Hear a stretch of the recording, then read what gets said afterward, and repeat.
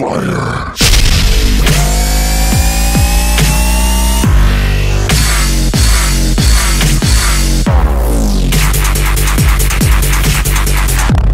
Hey guys, Flowtone Hockey here, and welcome to this tutorial video on how to complete 4 major glitches on the Zombie Map 5. I did not come up with these glitches, but my friend Bog Chaos Elite did. His YouTube channel is right here called Band of Gamers. Please check it out and subscribe to it.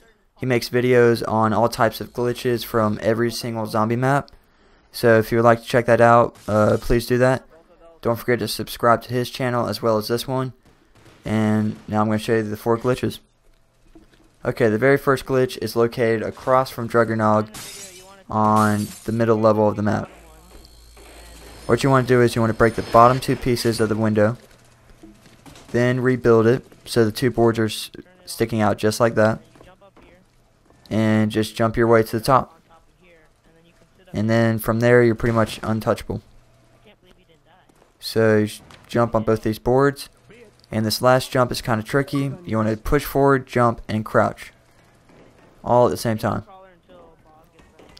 And once you're up here, you're invincible. Zombies can't get you. And here's some gameplay footage of me up here. And I thought this was pretty cool because the zombies don't even notice you. And I always thought that once you go to a different level, the zombies just kind of teleport to where you're at, where they kind of disappear and wait until you get back to that level to spawn back. But I thought it was pretty cool. They just kind of wait for you. And unfortunately, my teammate just got raped. But it's cool. I mean, he's going to die anyways. And that guy goes down. But yeah, that's the only part that sucks. You can't revive anybody from this position. But again, you are invincible. And the second glitch is downstairs. It's all the way at the end of this hallway. You have to open up one room for this glitch. You jump in this window and aim at this gray line to the left of the window column. And if you're aiming directly at this line and you push yourself against the window like that, the zombies won't be able to reach you, and they'll just get stuck behind these boxes. And I think you can only have one person in this glitch. I'm not positive.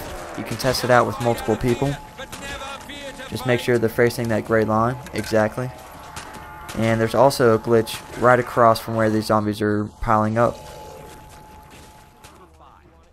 Okay, the third glitch is again right across from the one I just showed you. You have to line up on this one a little bit differently though. My friend is demonstrating it right there. So pretty much you want to jump in the window and aim at the glass piece.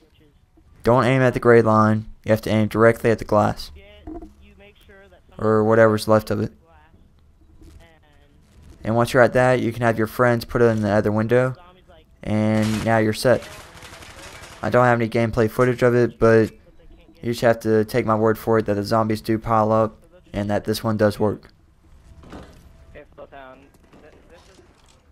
Okay, the fourth and final glitch is in the pig room, where all the pigs are like kind of kept.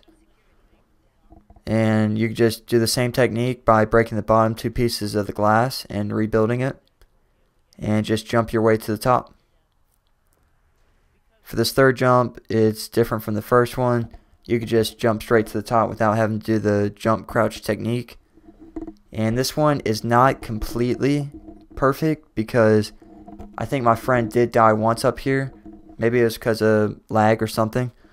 You're definitely safe from crawlers in this position, but I'm not too positive if it works for like runners or anything like that. But thanks for watching. Please subscribe to both this channel and Band of Gamers. Thanks a lot, and stay tuned for more videos.